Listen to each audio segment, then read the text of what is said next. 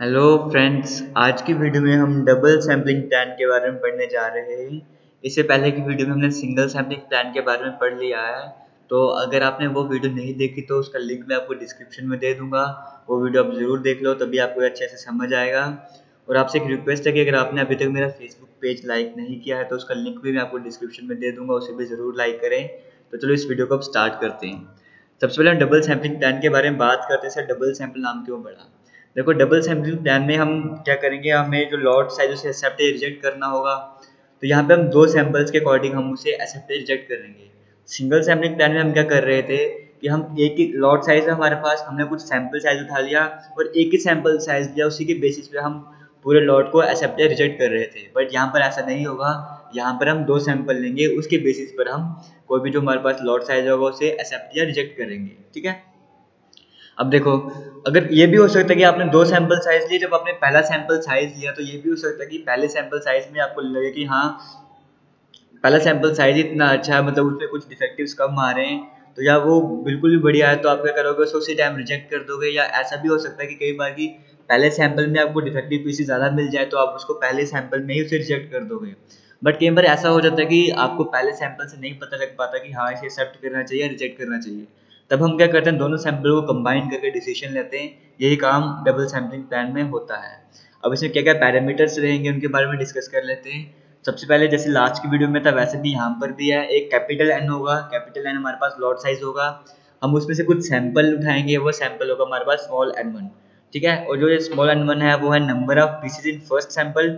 उसके बाद फिर सी वन जैसे एक्सेप्टेंस नंबर था, लास्ट की वीडियो में डिस्कस किया था, वैसे यहाँ पर भी वही चीज़ है। बट यहाँ पर दो एक्सेप्टेंस नंबर सेट करेंगे हम और दो सैंपल साइज लेंगे। तो सी1 होगा पहले सैंपल के लिए एक्सेप्टेंस नंबर। ठीक है। उसके बाद N2 होगा जो हम सेकंड सैंपल लेंगे, और N1 प्लस N2 दोनों को कंबाइन करना तो सिंपल सी चीज़ है। और C2 जो हमारे पास होगा वो एक्सेप्टेंस नंबर होगा दोनों सैंपल्स के लिए। N1 और N2 दोनों को ऐड करके उन दोनों के लिए हमारे पास C2 जो है एक्सेप्टेंस नंबर होगा। अभी एग्जांपल लेंगे इसकी, फिर एग्जांपल के साथ आपको सही से समझ आ जाएगा कि डबल सैम्पलिंग प्लान में बेसिकली होता क्या है और उसकी वर्किंग कैसे होती है। देखो, यहाँ पे बेसिकली एक छोटा सा चार्ट समझ लेते हैं। हमारे पास पैरामीटर यहाँ पर आगे कैपिटल एन जो कि लॉट साइज था, ये स्मॉल एन हमारे पास क्या था, sample size. C one acceptance number for first sample size. N2 जो था वो सेकंड सैंपल साइज, और C2 जो है वो N1 N2 दोनों के लिए कंबाइंड किया था एक्सेप्टेंस नंबर। ठीक है। हमें बेसिकली करना क्या है इसकी स्टार्टिंग। सबसे पहले हमने N1 पीसेस इंस्पेक्ट किए, यानी कि सैंपल साइज लिया, फर्स्ट सैंपल साइज लिया, लॉट साइज था तो उसमें से हमने कुछ पीसेस उठा लिए, उन्होंने हमने क्या करना, उन्हें इंस्पेक्ट करना है, होते हैं N1 पीसेस। ठीक है। अब देखो यहाँ पर क्या है कि हमने जो पहला सैंपल है उसमें कुछ ना कुछ डिफेक्टिव पीसेस तो आएंगे। अगर वो इफ द नंबर ऑफ डिफेक्टिव्स, मतलब जो डिफेक्टिव्स आए अगर वो डज नॉट एक्सीड C1 यानी कि पहला एक्सेप्टेंस नंबर जो हमने सेट किया, अगर उससे ज़्यादा ना हो तो हम क्या करेंगे, उस लॉट को हम उसी टाइम एक्सेप्ट कर लेंगे। अगर N1 पीसेस में जो डिफेक्टिव पीस आए वो C1 से अगर कम रहेंगे तो हम क्या करेंगे, उस लॉट को एक्सेप्ट कर देंगे। एक तो ये चीज़ होगी, और दूसरी चीज़ इसमें ये होगी फर्स्ट केस में कि जो सैंपल साइज में से जो डिफेक्टिव पीसेस आए अगर वो C2 से ज़्यादा हो गए तो हम क्या करेंगे, उस लॉट को रिजेक्ट कर देंगे, क्योंकि हमने दो एक्सेप्टेंस नंबर सेट किए, C1 C2। अगर C1 से कम हुआ हम एक्सेप्ट कर देंगे, और अगर C2 से ज़्यादा हुआ, डिफेक्टिव पीसेस C2 से ज़्यादा आ गए तो हम उस लॉट को रिजेक्ट कर देंगे। अभी एग्जांपल के साथ और बढ़िया से समझ आ जाएगा आपको। ठीक है। बट अगर ऐसा हो कि वो जो हमारे पास डिफेक्टिव पीसेस आ रहे हैं वो C1 और C2 के बीच में वैरी करें, तो हम आगे फर्दर प्रोसीड करेंगे। कैसे? हम क्या करेंगे, सेकंड सैंपल साइज लेंगे N2। ठीक है, जैसे यहाँ पर बताया गया N2 सेकंड सैंपल साइज लेंगे। फिर क्या करेंगे, अब उस सेकंड सैंपल साइज में भी कुछ ना कुछ डिफेक्टिव पीसेस आएंगे। तो जो पहले सैंपल साइज में डिफेक्टिव पीसेस आए थे और जो अभी सेकंड सैंपल साइज में डिफेक्टिव पीसेस आ गए, उन दोनों को ऐड कर देंगे। और अगर वो दोनों डिफेक्टिव पीसेस, अब हमारे पास जो पहले डिफेक्टिव पीस थे और अभी डिफेक्टिव पीस आ गए, उनका सम आ गया। अब हम उस सम को देखेंगे, अगर वो जो सम आया अगर वो C2 से कम हुआ, इस C2 से कम हुआ तो हम क्या करेंगे, लॉट को एक्सेप्ट कर देंगे।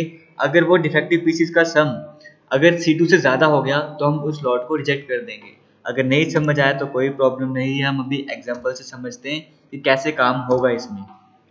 मान लो कि हमने लॉट साइज ले लिया 100 का। ठीक है। अब 100 का लॉट साइज लेने के बाद हमने क्या किया, दो एक्सेप्टेंस नंबर सेट कर दिए। एक हमने C1 सेट कर दिया 1 और एक C2 हमने सेट कर दिया 3। ये दोनों हो गए एक्सेप्टेंस नंबर। अब उसके बाद हमने किया, जो लॉट साइज था उसमें से कुछ सैंपल उठा लिया। मान लो हमने N1 ले लिया 8, यानी कि इस 100 जो हमारे पास पीसीस थे, हम इसमें से सिर्फ 8 पीसेस को इंस्पेक्ट कर रहे हैं। सैंपल साइज हमारा आ गया N1 इक्वल्स टू 8। अब इस N1 जो 8 है हमारे पास, इस सैंपल साइज में मान लो हमारे पास 2 डिफेक्टिव पीसेस आ गए। अब अगर ये 2 डिफेक्टिव पीसेस हमारे, ये जो D इक्वल्स 2 आया है, अगर ये C1 से कम होता तो हम क्या करते, इस लॉट को हम यहीं पर एक्सेप्ट कर लेते, ठीक है। बट यहाँ पर है क्या, बेसिकली D जो है वो C1 से बड़ा है। अब अगर हम C1 से बड़ा है तो हम देखेंगे C2 से भी बड़ा है। अब यहाँ पे जो डिफेक्टिव पीसेस हैं 2 हैं और C2 हमारे पास 3 है, तो ये डिफेक्टिव पीसेस C2 से कम है तो हम क्या करेंगे, तो आगे फर्दर प्रोसीड करेंगे। अगर ऐसा होता कि हमारे डिफेक्टिव पीसेस C2 से अगर ज़्यादा होते तो हम इस लॉट को यहीं पर रिजेक्ट कर लेते हैं, ठीक है। बट यहाँ पर हमारे पास क्या है, डिफेक्टिव पीस जो है 2 हैं, जो कि C1 और C2 के बीच में वेरी कर रहा है, तो हम आगे फर्दर प्रोसीड करेंगे। हम क्या करेंगे, सेकंड सैंपल साइज लेंगे, दोबारा से हमने N2 लिया 8, दोबारा से एक सैंपल और लिया जिसमें 8 पीसेस थे। अब इस जो सैंपल है, सेकंड सैंपल, इसमें डिफेक्टिव पीसेस आ गए 1, यानी कि एक डिफेक्टिव पीस आ गया। अब हम C1 को भूल जाएंगे, अब हम C2 की तरफ ध्यान देंगे, ठीक है। अब हमारे पास 2 डिफेक्टिव थे, एक पहले सैंपल का और दूसरे सैंपल का, इन दोनों को ऐड कर देंगे। ये 2 और 1 को ऐड करेंगे तो टोटल डिफेक्टिव्स हमारे पास आ गए 3। अगर ये जो डिफेक्टिव पीसेस हमारे पास सम के बाद आया, अगर डिफेक्टिव पीसेस इस C2 से अगर कम हुए या C2 के बराबर हुए तो हम क्या करेंगे, इस लॉट को एक्सेप्ट कर देंगे। बट अगर ये जो सम था ये C2 से बड़ा हो जाए तो हम इस लॉट को रिजेक्ट कर देंगे।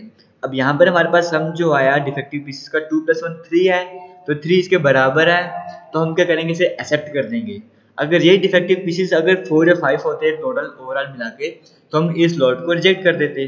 तो ये बेसिकली डबल सैम्पलिंग प्लान में हम क्या कर रहे हैं, एक से ज़्यादा सैंपल यानी कि 2 सैंपल की हेल्प से हम यहाँ पर वर्क कर रहे हैं, किसी लॉट को एक्सेप्ट या रिजेक्ट कर रहे हैं। तो इसलिए हमने इस सैंपल को हमने क्या कर दिया, एक्सेप्ट कर दिया था।